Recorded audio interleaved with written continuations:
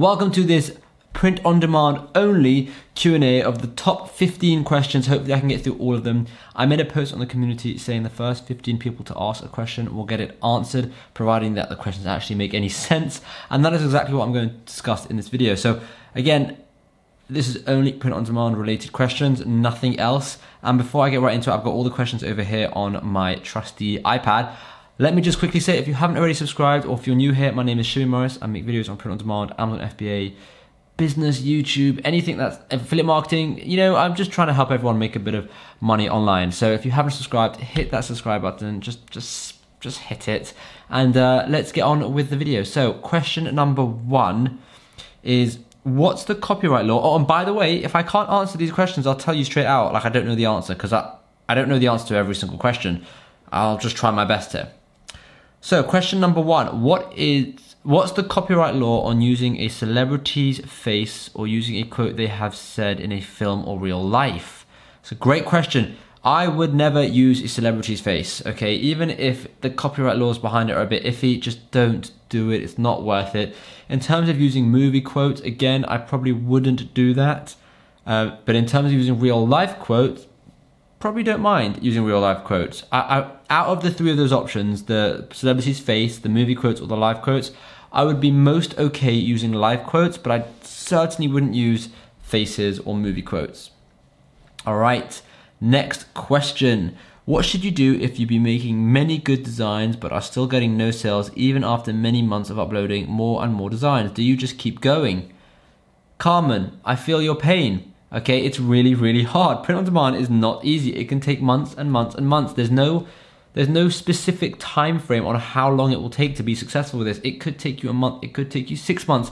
So the question you've got here is, do you keep going? Do you add more designs? Well, yes. If you are truly passionate about print on demand and you actually enjoy the process, then keep uploading designs, keep pushing through, and hopefully one day you'll start seeing a return, right? For example, this YouTube channel is a brilliant example. 4 years it took me to start getting, you know, a couple of thousand views per video and all of these kind of things. So it takes a lot of hard work, a lot of persistence to actually, you know, pay off. So yes, continue going, but only continue going if you're enjoying the process. If you're hating the process, then move on, because print on demand is not for you if you're hating the process.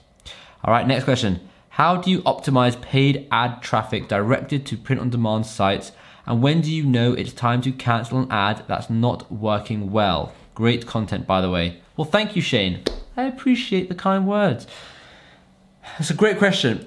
When do you cancel an ad that's not working well, and how do you optimize paid traffic? Well, I don't know if you've seen my video about my 5x5x5 method, where, you know, 5 ads, $5 each, 5 interests. In terms of knowing how much money to put into an ad and how to optimize it, well, you optimize it based on the niche. So, and based on the t-shirt. So however targeted the t-shirt is, that is how you can optimize your ad. If you've got a broad t-shirt, it's going to be very hard for you to actually optimize your ad. So base it on the niche that your t-shirt is actually directed towards. And in terms of, you said, when do you know it's time to cancel an ad? Well, if you are solely focusing on ads and you're not trying any free methods, then if you have like $25, I usually say $25 is a good test, but if you've spent $25 on ad and you still haven't made a single sale, and you can see people have clicked your ad and gone to the sales page and they haven't bought, that is an indication for me that I would move on either with a new ad or with an entire new design and a new everything. Next question, Ahmed. Thanks, Shimmy. My question, the best social media sites for organic promotion. I think nowadays in 2020, I would say the two best sites for print on demand in particular is probably Pinterest and Instagram. If you're talking about other kind of jobs, then, you know, I would delve into YouTube and Facebook. But at the moment, we're just talking about print on demand and the best free traffic sites. And I would say just posting on Pinterest, posting on Instagram is probably the best platforms to do so on. Okay, Dominic, this is a super long question. How does the customer service side work with everything being so well automated and integrated in sites like Amazon and Redbubble? This one rarely gets talked about, but I would like to know what kind of tasks you would expect to be doing, how frequently, since, oh gosh, there's a read more section as well. Since we don't live in a perfect world, I'm sure occasionally we'll have to apologize for a packaging being late or item too small, but I can't picture the full customer service picture in this business, you know, before you can afford the virtual assistant. Okay, Dominic, that's a good question. I feel like you're basically just asking what tasks are involved for me and you and what the company does. And this all depends on which print-on-demand company you use. For example, if you use somewhere like Redbubble or Teespring, they handle everything. So if I have my t-shirts on Redbubble and you as a customer buy my t-shirts, Redbubble will email you. Redbubble will sort out the shipping. If you have any issues regarding the shipping, the quality, anything, you message Redbubble. I am just the guy uploading designs. I have absolutely no say in the customer service side of it. I've got nothing to do with that. I'm just uploading designs. Now, if you are opting in to create your own website on Shopify and doing it like that, then you might want to take a bigger grasp on the customer service aspect. You know, email your customers, and if they have any issues, refund them or speak to them or whatever. But if you, like I said, if you're using a platform that does it all for you, like Teespring or Redbubble, merch by Amazon, then you don't really have to worry. You just have to upload designs. Okay. I am a graphic designer and I want to do print on demand as a side hustle. Should I focus on text-based designs or cool, intricate designs? Which type people like to wear the most? Well, actually, I've got a video coming out that you're absolutely going to love. And it's called, let me have a look. It's the 3 different ways to get into print on demand. And you've just named 2 of the ways, right? I'm not going to ruin that video, but it's completely up to you whether or not you want to, you know, focus on, like you said, text-based designs, or if you want to go for intricate designs. If you focus on text-based designs, they'll probably be a lot more niche specific. They'll be a lot easier to sell. However, you might get, as you are a graphic designer, you might get a lot more out of creating beautiful pieces of artwork that you're putting on t-shirts, and then you can use platforms like Instagram and Pinterest to, you know, generate traffic. So it's completely up to you. I would say pick one that you find more enjoyable. And if you don't know which one is more enjoyable, then try both for, like, try one for 2 weeks, another one for 2 weeks, whichever one is more enjoyable, then go for that one. First of all, hi, how are you? Okay, here's my question. I'm great, thank you. What is, oh gosh, that's another long question. What's the best way to research safe tags? I've been using tmhunt.com, but technically this only reveals safe trademarks. Are trademarks the same as copyrighted tags? The copyright applies to trademark. The copyright applied to trademarks. Will this be an issue in titles, tags, descriptions, or all of the above? All my designs are original, but literally words like alpha, cat, and pink are shown as live text trademarks on TM Hunt, therefore implying that they may not be safe bet. Your thoughts on TM Hunt? Can you suggest any alternatives? Can you shine light on the difference between copyright tags, trademarks? Great question. Firstly, I've never used this website before, so I have no idea. I'm not going to just lie that I've used it. I don't even know what it is. What I will say though is you don't really have to worry so much about copyright in terms of on your tags and your title. All that you have to know is, like, you can't have copyright on your t-shirt, but, and this is a big but, if you have a t-shirt that doesn't break any copyright rules, but in your title you're saying things like, you know, Batman versus Superman t-shirt, even though if the t-shirt is not breaking any copyright rules, that title, if it's on Redbubble, may be flagged because they'll assume the t-shirt is also breaking copyright rules. So based on that title, your t-shirt may get flagged and taken down. So I wouldn't worry about words like cat or alpha or pink, but I would say, you know, if you're going for copyrighted terms like movie characters and things like that, avoid that in the tags and the title. But if you just got like a cool t-shirt that isn't copyright issues, then yeah, go for whatever title you want. You can say this alpha cat had a pink coat. You know, that's going to be absolutely fine. I don't see any issues with that. And same with the tags. After increasing the trust score, can I get organic sales in Teespring? This is a good question. I've even created a video on this question. It's very, very hard to answer this question because the trust score and the what is it called again? I always forget what it's called. The trust score and the boosted network on Teespring is just a massive unknown. It's a mystery. No one really knows what's going on there. No one knows anything about it. So I don't know. I don't know if you're going to get more organic sales if you increase your trust score. And no one knows that. And anyone who tells you the answer and says they know it, they're lying to you, because no one does know it except for Teespring, and they're not sharing.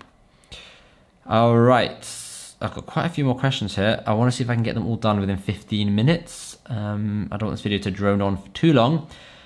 Which print-on-demand company do you prefer and why? Printful, this is new, Printify, well, I'll ignore that last bit. Which company do you prefer and why? I'm starting to like Redbubble a lot. I know I never used to like it. My favorite was always Teespring, but Teespring have gotten a bit selfish and weird and their customer service is a bit bad. And then I went into Redbubble. I do like Redbubble. I'm just not a fan of their shipping times. I'm not a fan of their customer service a bit. And then there's always Merch by Amazon. I think Merch by Amazon would be my ultimate if I had to pick, just because Amazon's customer service, people, is the best. Like, I have a whole business on Amazon, so I really feel like Amazon would be the best. And if I had to pick one, if I was on a desert island and I could only take one print-on-demand company with me, then I would pick, I'd pick Amazon. Okay, I have seen you talk about Teespring's marketing is not very effective. Why is that? Is it your personal experience on their marketing is bad, or in general? Even after getting a trust score, I discovered about print on demand about a month ago and I've uploaded 200 times on Redbubble. Now I want to head towards Teespring, but if their marketing is ineffective, even after getting a trust score, then what's the point? Hence, I want to know. Okay, so Teespring's own marketing. Again, right, is this my personal experience? All of these videos are my personal experience. Every YouTuber who posts a video about anything, it's just their personal experience, okay? No one is telling you the magic sauce that will work for everyone. If person A is getting a lot of sales from Teespring's their marketing, it doesn't mean you're going to, okay? So yes, I haven't taken advantage of Teespring's their own organic marketing. I've always done ads to my Teespring t-shirts and got sales of that way. From what I have seen, and I have actually tried with Teespring marketing, I feel like it's very, very difficult. Getting a trust score is, like, no one knows about trust score. They're so secretive about it, so it doesn't make me trust them very much, ironically. And then in terms of hearing what other people have to say about, you know, getting on Teespring's boosted network and building up a trust score and getting organic sales, a lot of people say no. I mean, I would say the majority of people who I talk to actually say it's rubbish compared to the tiny few people who say it's actually any good. And then you've also asked, you want to head towards Teespring. I would say, look, if you want to go towards Teespring and upload all these 200 designs there, then do so. There's no harm in doing so, okay? If you get 2 sales, you get 2 sales. The only harm in it is it takes you a couple of hours to do it, but it's obviously going to be worth it because you're spreading yourself over multiple websites. I would say apply for Merch by Amazon if you've got 200 designs ready to go. And that way, over time, you can slowly build your way up the tiers in Merch by Amazon and upload eventually all your 200 designs, because they do have good free organic marketing. Hello Shimmy, how are you? I'm still great, thanks for asking. First of all, what's another long? Oh, it's not. First of all, I want to thank you for the very useful information that you've provided to us. You're so welcome. Secondly, please explain to us some of the websites that can help us make advertisements on the pages of famous personalities found on many platforms through certain amounts. I'm so sorry, I don't understand your question one bit. Please explain to us some of the websites that help us make advertisements on the pages of famous personalities found on many platforms through certain amounts. I don't understand what you're asking. I will just assume you're asking, are there any websites that you're able to make ads on celebrities' pages or something? So in that case, I would say just go towards Facebook, because celebrities have Facebook pages and you can create ads where people like certain pages, and you can also pick certain amounts of money you want to spend. I think that's what you're asking. I don't really understand, I'm sorry. Right, moving on. Okay, so I am planning on starting a print-on-demand business. So which platform should I use? Redbubble, Teespring, Printful, Etsy? Can you please tell me the pros and cons? Well, instead of answering this question, because this is like an entire video, and it is an entire video which I have made, you can click the link up there to go and check out that video. It's pretty much all the print-on-demand websites compared to each other. I know I have missed a good 20 of them, and there is a part 2 to that video coming out, but I think that will be the answer that you're looking for, so definitely go and check that out. And got a couple more questions, 3 more questions. I'm looking for print quality and actual product reviews from the big printers. I want to share realistic reviews with customers. Good for you. I don't know if that was a question. Keep looking. I hope you find it.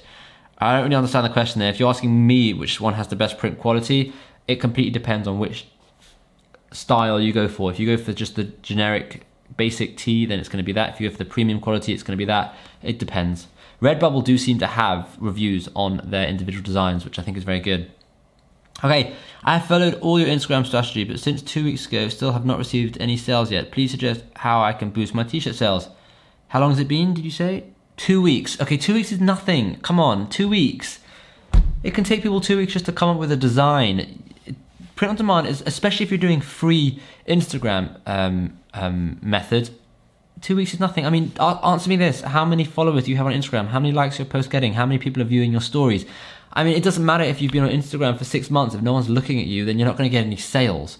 All right. So firstly, you got to wait longer than 2 weeks. Secondly, don't focus on the sales. Focus on the enjoyment of building the company.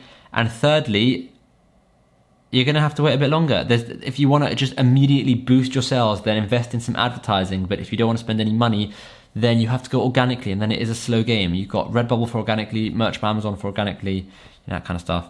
Right, final question, and this is the 15th question, I believe.